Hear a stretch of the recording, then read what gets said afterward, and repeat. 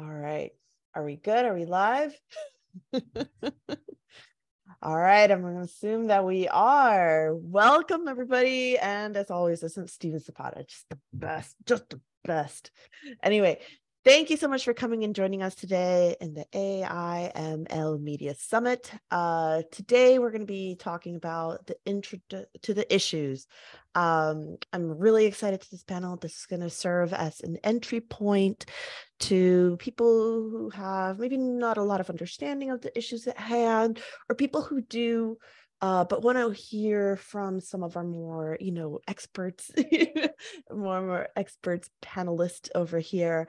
I'm really excited for this panel. I have a lot of questions to throw their way, and I can't wait to get started. With that said, let's not mess around and just jump straight into some quick introductions. Panelists are going to go around, tell the audience who they are, what their expertise are. Let's start with Greg. Greg, can you mind telling the world who you are? Okay. Hey, guys. My name is Grzegorz Rutkowski, and I'm an illustrator and concept artist. I work in the game industry and doing mostly digital works, but also from time to time traditional works. And I've been affected by AI. And I guess that's it. Thank you so much. Keith, if you don't mind going next. Sure. My name is Keith Kupferschmidt. I am the CEO of the Copyright Alliance. We are an organization that represents just about every organization you can think of that relies on copyright, as well as about 2 million different individual creators who rely on copyright. And we're located in Washington, D.C., and our job here, our mission, is to make sure that people respect copyright and respect creators' rights. Thank you so much, Keith. Matt, do you mind coming next? Sure. Hi, my name's Matthew Cunningham. I'm a feature film and television concept artist, educator, as well as a former member of the board of the Art Directors Guild, Local 800, and just happy to be here. Thank you so much, Matt. And John. Hey, I'm John. I'm a senior storyboard artist at Riot Games, and I work in video games and animation, and I'm just concerned for the next generation of artists and ethics. Let's get started with the questions. I have a list of so many questions that hopefully we'll get through them all. And if not, I'm sure we'll have a great conversation either way. But before we get jumped on some of the more specifics, John, why don't you describe us, briefly describe what AI, or machine learning media models are?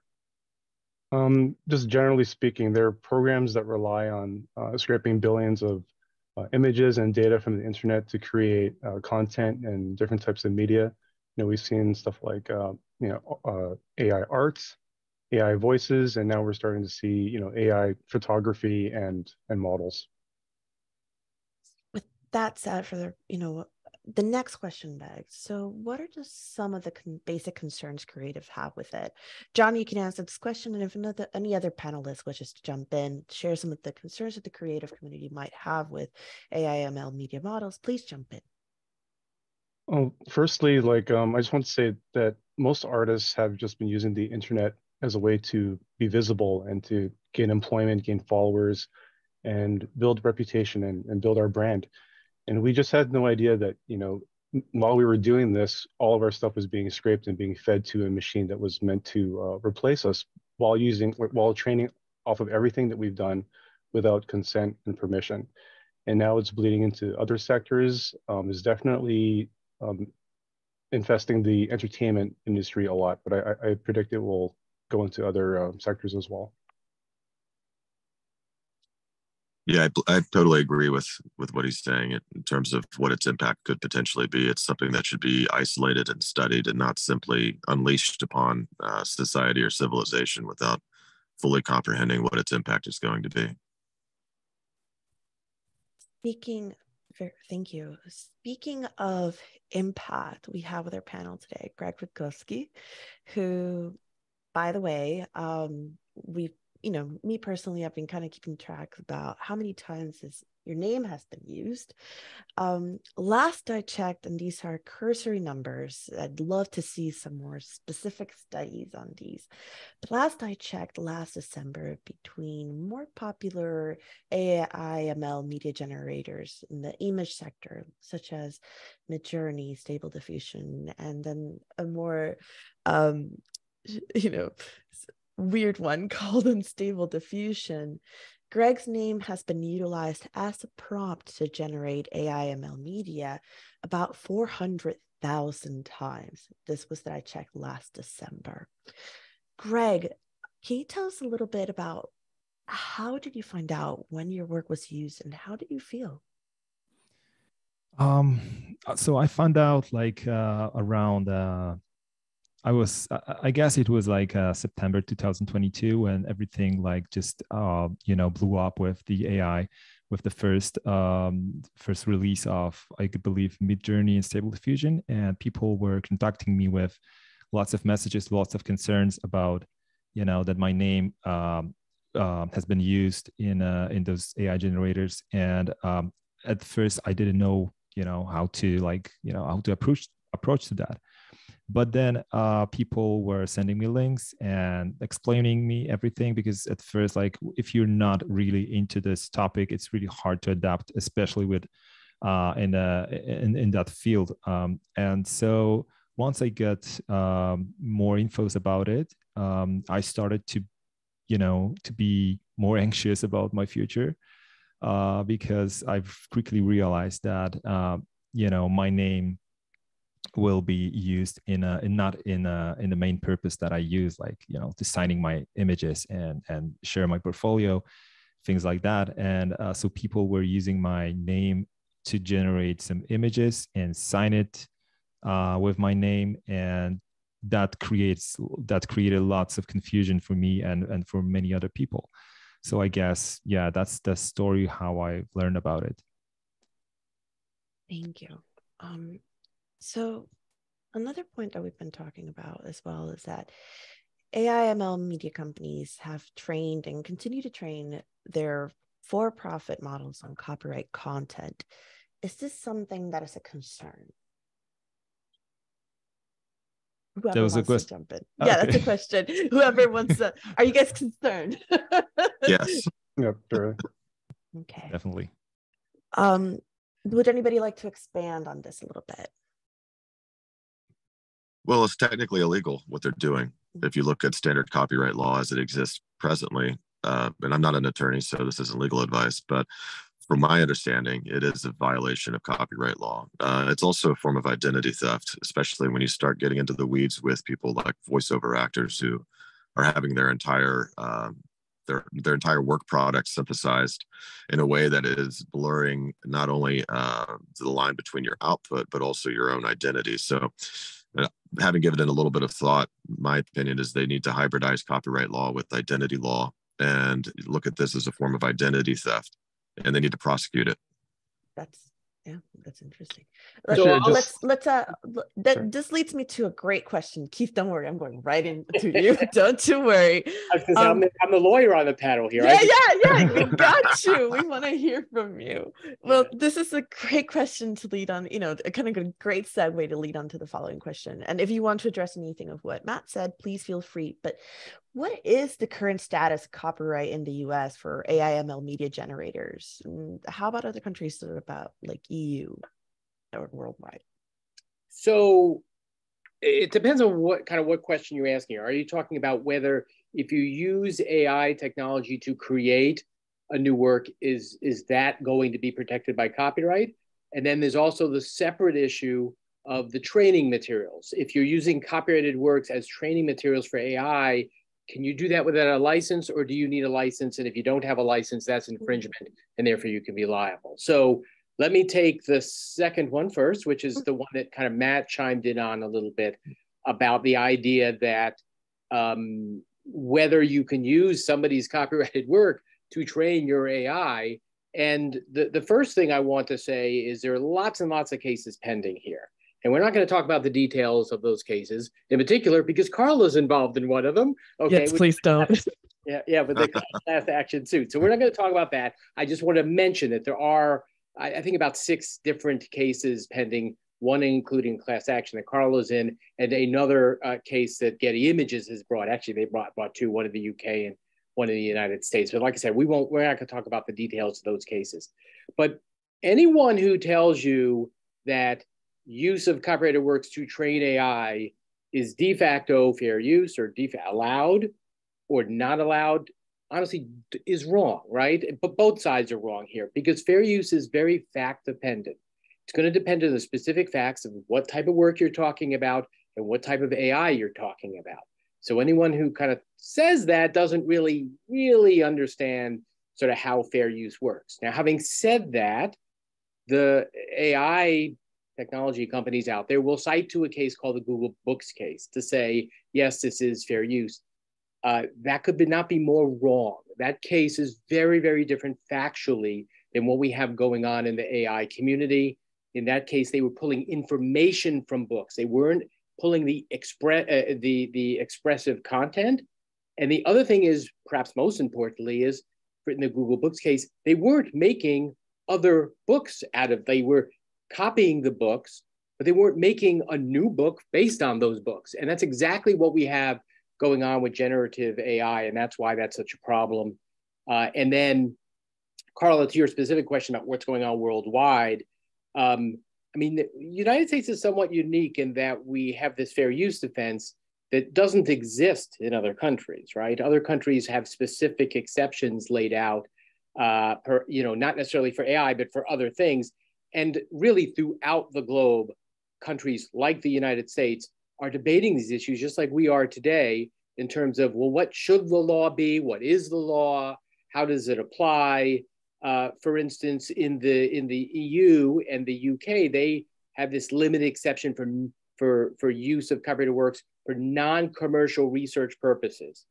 And I think if we're talking about things like Midjourney and OpenAI and ChatGPT and things like that, that's not non-commercial research purposes. That's very, very different. So I don't think that would fall within the scope of that type of exception. But the last thing I'll say on this is, it's important to track not only what's going on in the United States, but what's going on throughout the globe, because AI is a cross-border issue, right? You can't really contain AI to just one country or one region. There's going to be bleed over into other countries and other regions. And so we really do have to be tracking what's going on throughout the whole world, I think, on this. A great follow-up to that question for you, Keith, is, are there plans in Congress or the federal government to change copyright law as it applies to AI? And what about worldwide? So basically, what are governments, they've discussed a lot, but is there any action happening right now? If so, what are your thoughts? Well, what governments do best is talk, or maybe yell, but and that's what's going on. There's a lot of talking going on. There's really nothing imminent. Certainly, I'm gonna narrow my comments to copyright, because there's a lot of other issues in the world of AI. But in the terms of copyright and AI, there are a lot of discussions going on. In the United States, there's a presidential commission that's looking into a lot of different AI issues, although copyright appears not to be one of them. That group is called the NAIAC, just in case anyone's following. But more importantly, the Copyright Office itself, the US Copyright Office, is going to be undergoing a study later this year. Probably, if I were to take a guess, maybe around May, maybe a little bit earlier, maybe a little bit later. But so it's kind of right around the corner. And then I wouldn't be surprised to see hearings in Congress to talk about these issues as well. I think that's probably on the horizon at some point later this year as well. The one thing I'll do a little plug here is that for anyone who's not a Copyright Alliance member, we do have these things alerts. And so we are going to be creating an AI alert. And so if you really want to stay on top of what's going on in this universe of AI and copyright, you can sign up for that alert. You don't need to be a member to do that. But then we also provide monthly updates to anyone who is a member and a whole bunch of other things. So I just encourage anyone to visit our website, and if they really do, after we're all done here, want more information about copyright generally or copyright in AI. Thank you. Thank you, Keith. That was a solid plug. Very good. Very proud. Love it. All right, let's take a little pause. We'll get back to you, Keith, but I'm also curious because AI ML media models, do affect artists. But, you know, there's the question about how about jobs and our industry. I kind of want to take it to Matt, have you seen these tools been used in your industry as a concept artist so far? Sure. I'm not using them simply because I kind of think of them as being unethical at this point. Yeah. Oh, okay. Did Matt know of people who are suggesting using them as a sort of self-reflective petri dish of their own work, which I think is ethical in a way. They're kind of using that technology to generate new versions of their own work. That's something that I've seen or heard people discussing. But there have also been instances that I've been made aware of productions utilizing this work illegally in a contract violation as it relates to the collective bargaining agreement laid out between the producers and the International Alliance. So there have been things that have been going on that are not necessarily on the up and up. And I think that there's a reckoning that's going to be coming down the line as soon as anybody really starts to get their head around what this is going to mean for organized labor in general. Now, as it relates to the film and television, it's a new technology. Artists are very creative people. They want to lean into things very hard to just stay ahead of everything. But I think this is a very slippery slope, and we need to be very careful about how it's utilized. In what way do you think jobs could be affected by these tools? Well, it's kind of like as it relates to image generation for illustrators and feature film, you're looking at it as sort of an exponential lever, if you will. So one artist would be able to output, let's say, an infinite number of images. So from a quantitative standpoint, you're going to have a lot of wallpaper. Qualitatively, I haven't seen anything produced that is obviously, it's not going to be particularly novel. It's going to be more of a Frankenstein. And as far as Frankenstein goes, I guess that's good enough for some people, but I don't necessarily see it shaking out in the long run, especially when you're dealing with very, high caliber artists who are used to performing at such a fast rate already that generally speaking, the middle or upper management has a hard time keeping up with feedback for these artists without them using a modifier like an artificial intelligence technology. So we're already fast enough. So I think it's quality that's going to suffer ultimately if this is employed. Yeah. So they say, there's the idea of like quality suffering. There's also the idea that people has kind of thrown around that there's the potential for jobs to also suffer. In your opinion, what jobs do you feel are most vulnerable?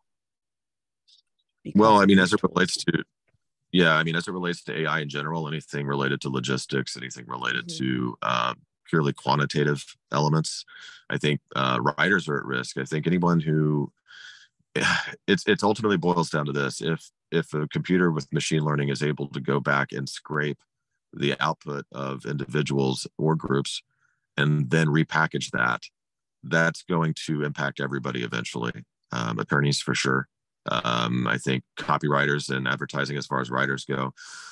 But more importantly, it's going to have a negative impact on aspiring artists or just human culture in general, simply because if imagine you're a 8-year-old kid right now and you're drawing in your free time, and as difficult as we all know as artists or whatever our pursuit is, it's usually quite difficult to keep up that momentum when you're constantly surrounded by, even maybe you have a good support network, but the odds are not in your favor in terms of doing this professionally.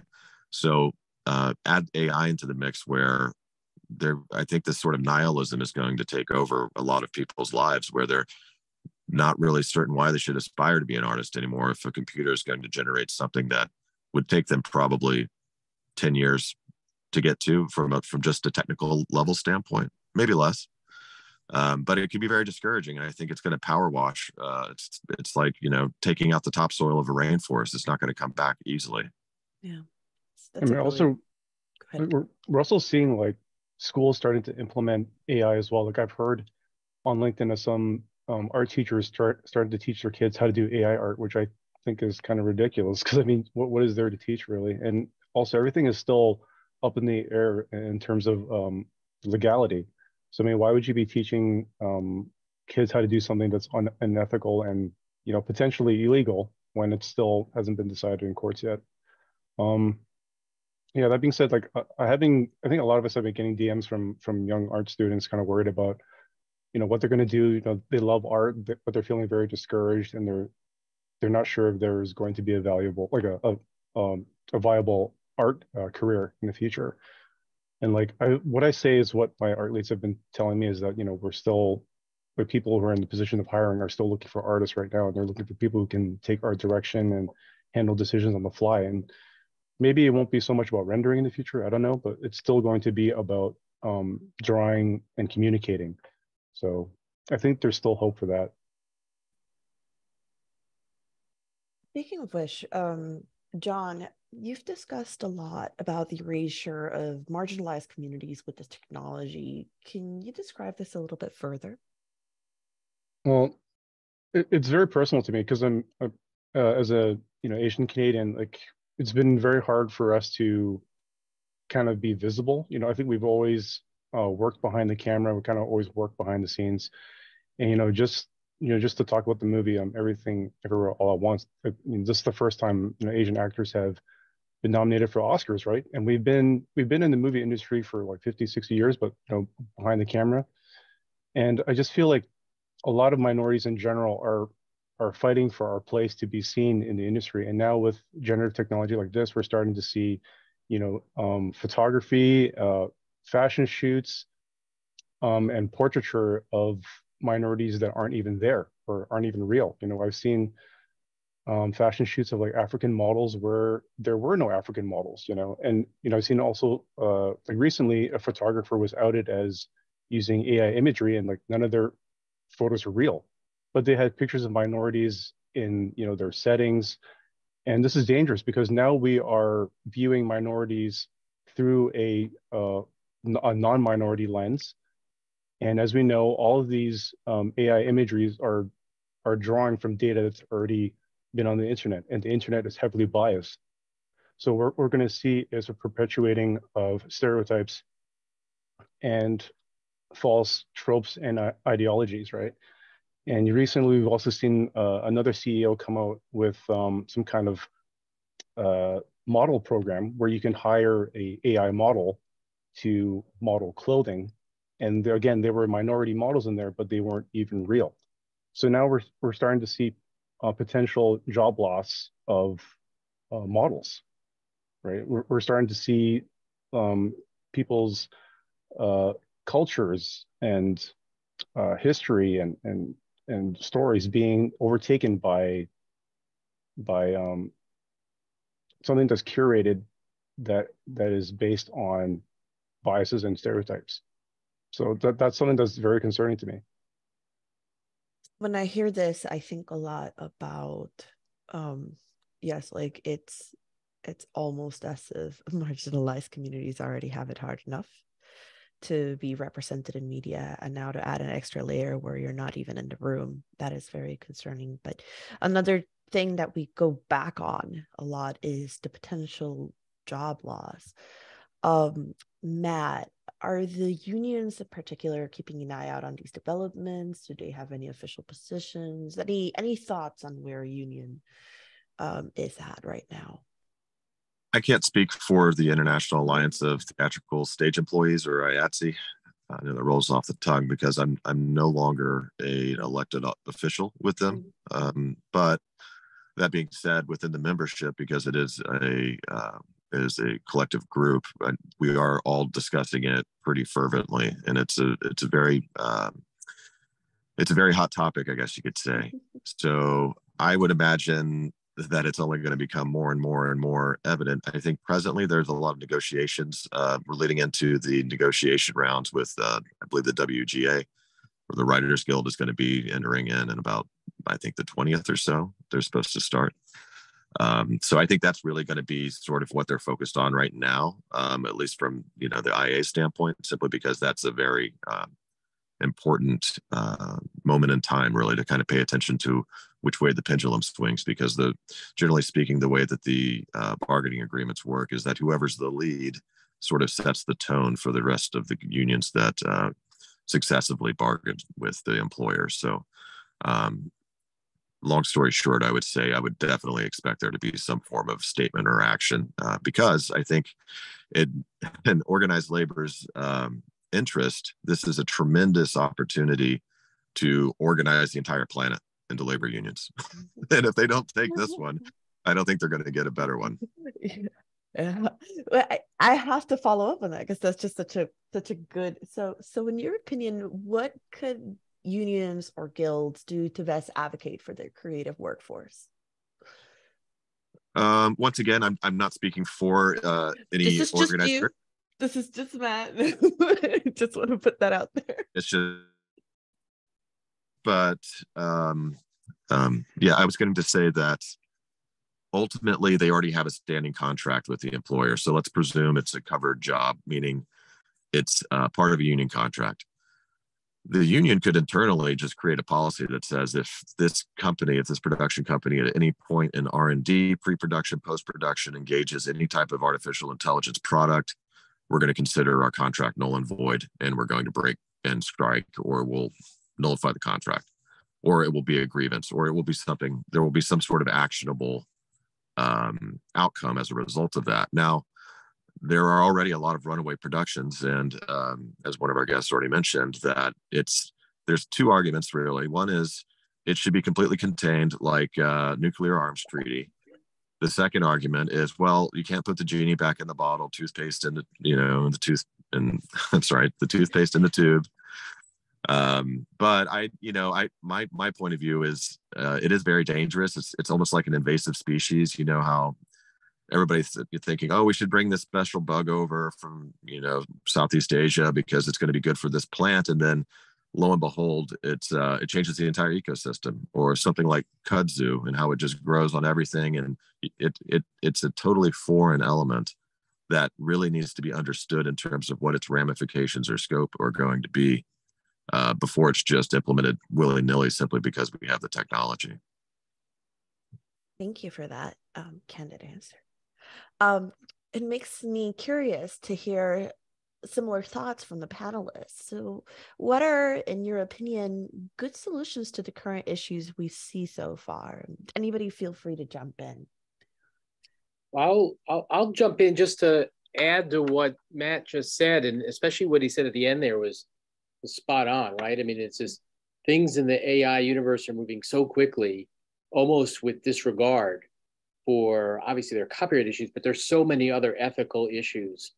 And I think, we seem to have a problem with respecting people's rights and interests and just doing, people doing what they think, should be done here, should be done. And that certainly is true in the AI instance as well. But to your specific question about what can guilds and unions and things like that, I want to bring up an example that the Authors Guild recently announced, that they're coming out with this model clause. So they represent authors, right? And they're coming up with this model clause that their authors can put into their contracts or licenses to prohibit text and data mining and training that they would put into their contracts. And so groups like the Authors Guild, they can do something similar, come up with like sample language that you can put on your website, or other things that you can do or put in your contracts. And there are a host of things that you can do. Whether they'll be effective remains to be seen. The most effective solution here is for the AI technology companies to frankly slow down and look around the room and say, well, wait a minute, we need to do this the right way. We need to respect people's rights. We need to get their consent, and we need to pay them. And then there'll be instances where people don't want to be paid because they don't want their works used, and they need to respect that just like they will somebody who's fine with their work being used. But there's a lot of different type of examples out there. Anyone else want to add on to that? That was an excellent answer. I'm learning a lot. I just think that's a great idea, and I hope that there's a clause that can be released for artists to include in all of our contracts, and we all just find a way to unite and implement that clause into our contracts all at the same time. But my concern is like what happens if companies start outsourcing to countries where labor is cheaper and they don't need to worry about contract clauses, or they start employing people who are non-union. Like what would you suggest for that, Keith? Yeah, I mean, I want to be careful not to run afoul of any antitrust laws by recommending everyone, particular groups do something. But I will say that in determining whether something is a fair use or not, in other words, whether you need an AI company needs a license or not, one of the factors will be is not taking out a license, will that harm the market, right? And I think we all on this Zoom all believe absolutely yes, right? But you have to influence a court, right? And others that's correct. And if all the artists out there have a provision in their contract or do have a license, an AI license, or if they don't want a license, they make it clear that they don't want a license, that makes that fair use analysis, which is called the fourth factor, very difficult for the other side, for the AI companies to prevail on, right? And so that in other words, it wouldn't be allowable to just take somebody's work. But part of that, as John, you just mentioned, is making sure people do have provisions in their licenses that make it clear that where they're agreeable to it, that they do offer a specific AI license. And if somebody wants to use it for AI, their work for AI purposes to train AI, then they need to take a license out. I think that's very, very important. And we're at the beginning of this process. Ultimately, I think artists need to sort of learn this very quickly. And AI technologies are scraping the internet. There's other things, technologies that can be used to prevent an AI technology from scraping the internet or scraping your particular website. And so I think we just need to educate artists and authors and creators of all types. Can I ask one more question, actually? I just want to know, like, in your opinion, do you think these clauses will help protect work for hire contracts, or work for hire contractors rather? So I mean, on the work made for hire issue, ultimately it depends. I'm not exactly sure I follow your question there, because we're talking about AI, and I'm not sure how AI fits into the work made for hire situation. Sure. They basically, in comics, for example, that's a huge industry that is kind of relying heavily on the work for hire contract, which basically means that everything you do is owned by that company, and you don't have any say or royalties. Like, they own everything 100%. So let's say if I signed a work for hire clause for a comic book company, and I said, I implemented my own clause thing, and they're saying that at no point should any of my art be used for AI, so and so. But let's say the character was Batman that I drew for, right? And then DC would own Batman, but let's say they still want to use Batman, all forms of Batman content for AI training. Would my clause be able to prevent my own work from being scraped, or is it that when someone owns that the rights for the intellectual property, does that overtake the clause?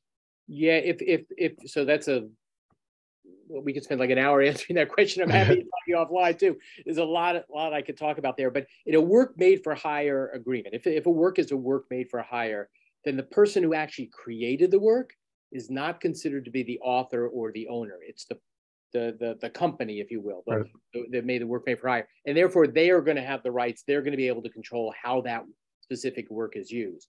Now, you as the creator, when you first sign your employment agreement or whatever, you might be able to put certain terms in your agreement depending on your negotiating power, if you will, right? If you're just out of college and you're starting, you're not going to have much negotiating power. If you've been doing this for a while and you're in demand, obviously you've got more leverage there, right? And you're going to be able to say, look, I don't want this, my work's used in AI, and I demand that to be the case. That kind of thing you'll be able to put it. But that really has more to do with kind of licensing and negotiations and things like that, and really doesn't impact sort of AI, if you will. But I see what you're saying here.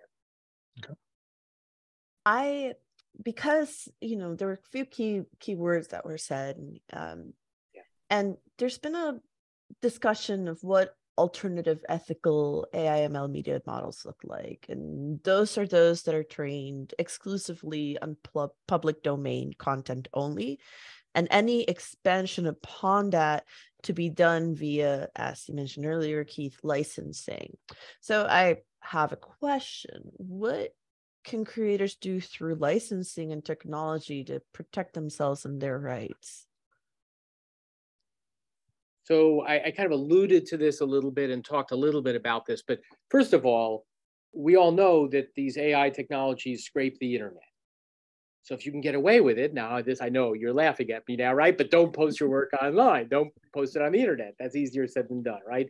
Especially if you're licensing or selling your work to someone else, right? So, but I put it out there as if that's a possibility, certainly that's something you want to consider. Another thing which I mentioned before, there are things that you can put on the web page itself to prevent or disable web crawling or scraping of images and information and content that's on a website. Okay, and there's and I can't talk about them here; it's too detailed. But you learn more about those, find about those, and embed those on your web page if you do not want your web page scraped. You could also put a watermark on any works that appear online. That also may not be a possibility. But if you put a watermark on there, that's a very big issue in the Getty case. I mentioned the Getty Images has brought a case because their watermark is being used on images that are just, frankly, somebody called it Frankenstein before, deranged. So in terms of technology, those are some of the things that you can do. Obviously, there's other things that you can do as well. In terms of licensing, I mean, the most important thing you can do is have a provision in your license, if you own your works, to put a provision in your license that says whether somebody could use the work for AI purposes or not, or have a specific AI license if that's the case. And if you're putting things up on a website, put those terms on the terms and conditions that appear on the website too.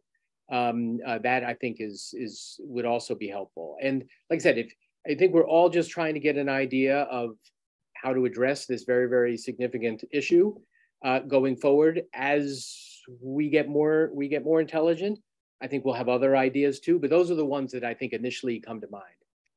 This might be a bit of a premature. Oh, John, did you want to say something, or did you want to? Yeah, I just wanted to touch on one more thing. Like, I think the question was, how can we like protect ourselves against all this, right? I just wanted to say that I think something that's very underrated is public knowledge and public concern. Like, as you guys have known, like I've been blabbing my mouth on the internet for months now. But I think it's important that the younger generation is well educated on everything that we know. Like we need to have a website with a list of resources that everyone can go back to, because a lot of the time when we're educating people, they have to re-educate their friends and re-educate their family, and they need resources that are very easy to pinpoint to share all of the jargon, share all the lingo, and share everything that we've learned about copyright laws and fair use and whatnot. And I think that if all of us are vocal on Twitter and Instagram, and we remain somewhat unemotional about it and just very objective and factual, that's the best way to spread education. And this is what I've seen recently. I mean, I'm not going to name names, but there was a YouTube video that came out recently that was very controversial, that was using a very famous animation to scrape from, right?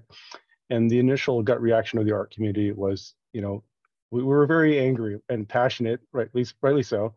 But I think once we started calming down, we started to see one member of this group communicating with us and wanting to learn more. Now, this is very early days, but I think if we are to objectively and calmly reach across the aisle and start sharing our ethical concerns, and make people aware of how this is going to affect other sectors, other industries, and the world, people will start understanding that simply making a fun video that's scraping off of an animation isn't simply just a fun video scraping off an animation. It's so much more, and the implications are huge.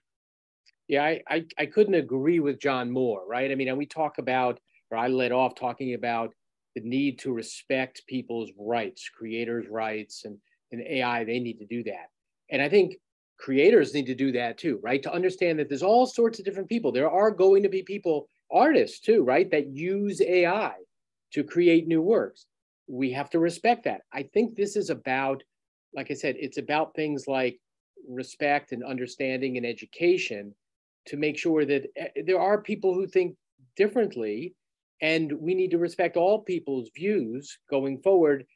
At the same time, like right now, the way things are being done, at least in my opinion, these training materials, these copyrighted works are used as training materials without that respect, right? Without taking into consider the artist's rights. And that's a real problem, right? And that's a real problem.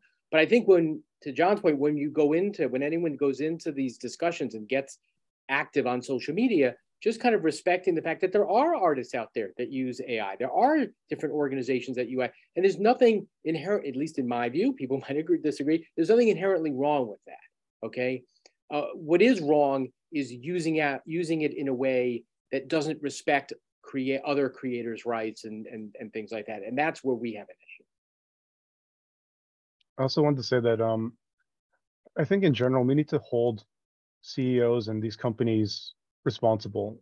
I think they kind of knew what they were doing when they released this technology into the wild. People are going to do what we do, and we're curious by nature, and we're going to explore whatever is available to us, sometimes in unethical ways, right? And I think that if we're constantly fighting amongst ourselves, we're not really going to be changing what's happening with the CEOs and founders of these companies. Like, they need to be held responsible. People need to be made aware that what is happening right now is that these companies are trying to normalize data theft and data exploitation, artist exploitation. They're trying to leverage it and normalize it to a point where everyone is using it, including your grandma, and that when we finally get to the courts and are trying to create legislation or regulations, that people are so intertwined with the technology that they don't want to lose it, just like your phone, right? And I think we've seen, after the lawsuits have been announced, we've seen a huge push in terms of marketing.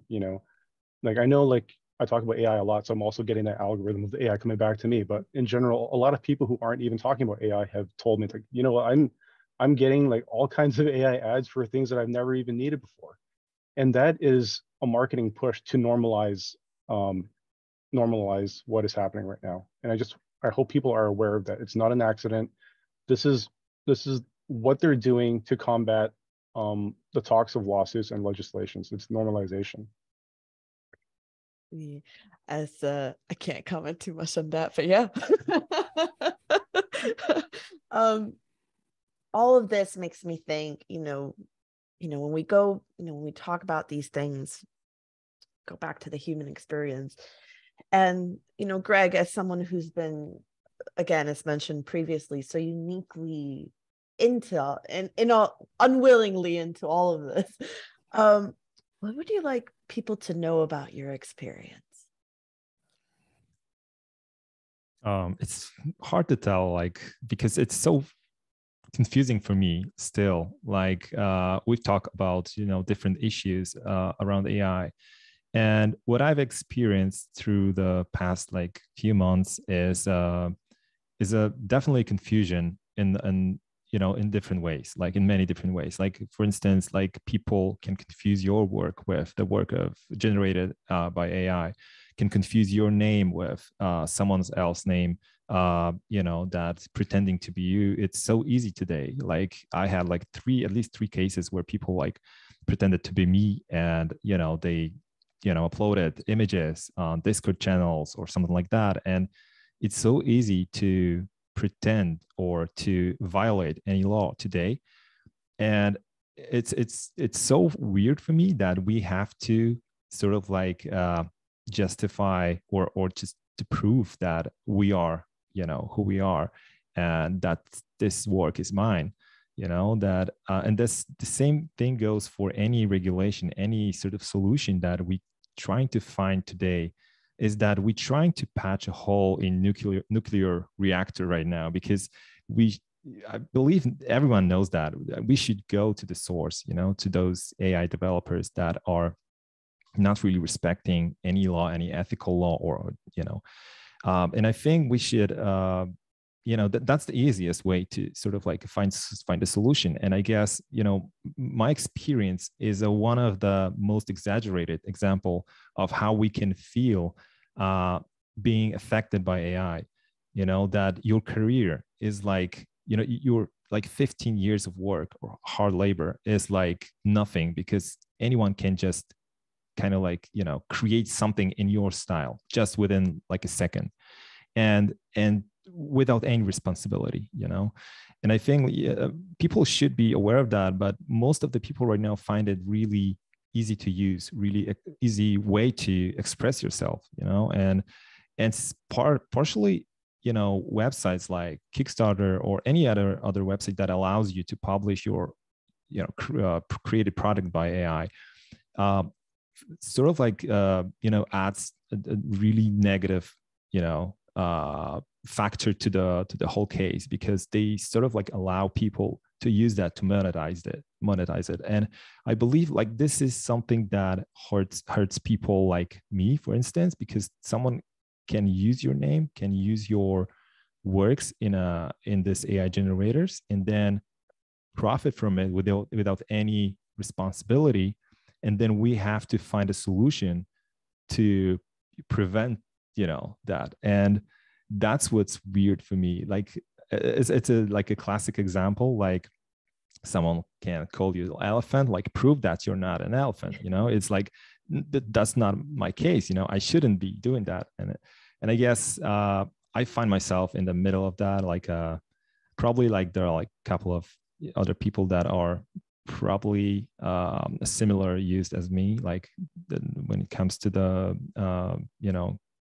numbers. But I believe this is really wide topic, and it's I don't know, like it's I'm just confused. Like let's say I'm just confused about it.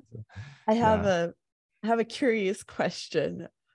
If you were in the room with the same people who created these tools and you could talk to them, what would you say to them?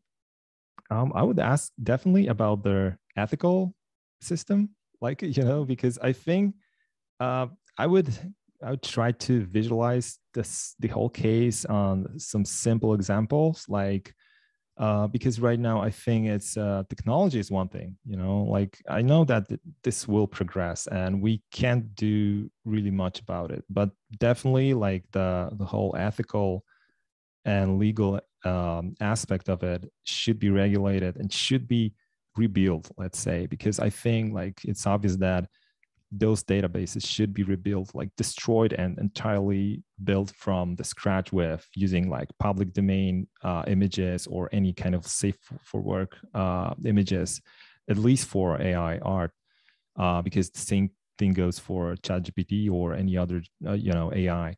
But definitely we witnessed something that is really unique to our times. Like we as a society, we kind of like devaluate the ethical system, because we want to reach the goal as soon as possible with the least costs. And the AI is a perfect example of that. Like people likes to generate something because they express themselves, but along the way they violate lots of different laws and it creates different issues. And I guess I would try to explain them that this should be rebuilt, this should be built entirely in a different way. Yeah. Thank you. I know that was a fun question, and if anybody wants to jump in and quickly give their answer before I hop on to my following question to Greg. I just wanted to touch on something that I think is kind of interesting, that when voice actors have started voicing their opinions on what was happening with people stealing their voices, I think more people for some reason understood that than when artists were complaining, and that to me was just jarring, right? Like people don't realize that our art is our voice. Voice actors use their voice to create art. We draw to create our voice, right? It's something that people don't really understand. And I would also argue that artist style is identity theft. You know what I mean? It's not just stealing someone's style. You are stealing Greg Rutkowski. You know what I mean? You are stealing Sam Yang. Like, if you don't have Greg and Sam's soul in these generators, you don't have a viable product. Like I have nothing wrong with AI inherently. If you wanted to use public domain images or your own photographs or your own drawings in a closed data set, totally fine, knock yourself out. But if you are expressing yourself using other people's voices and identities, then you need to sit down and really think about who you are as a person because you are not expressing yourself. You are expressing Greg, Sam, and every other artist with keywords that you like. You know what I mean? It's not something as trivial as just stealing someone's style. It's everyone's style is their identity, and they use their identity to set themselves apart from every other artist, right? Like your personality or identity is what makes you an individual, and it's what makes you marketable in the industry as someone unique, right? It's like, why does Marvel want to go to Greg? Why does Marvel want to go to Matt, right? It's a very specific thing. So I just end rant. Just no. I want to do a quick little note on that. That when, yeah, like would love to see something made out of public domain only, and then you can work on your own pictures, because as we have right now, the fine-tuning aspects of things, it's still built upon data sets that contain everyone else's work. So that's still, in my perspective, not great, but yeah, thank you. So Karla, if I could add to that too, I mean, yes, we please. talked a lot about using these works for training materials, and you just mentioned, potentially public domain materials. But what Greg raises is a sort of a complementary issue, which is, why do these AI technologies allow somebody to insert a prompt that says, give me this, that, and the other thing in Greg's style or Sam's style or whatever? Why don't they have safeguards that prevent that from happening, right? In respect for the artist and as Jon mentioned, all their hard work and effort and years and emotion.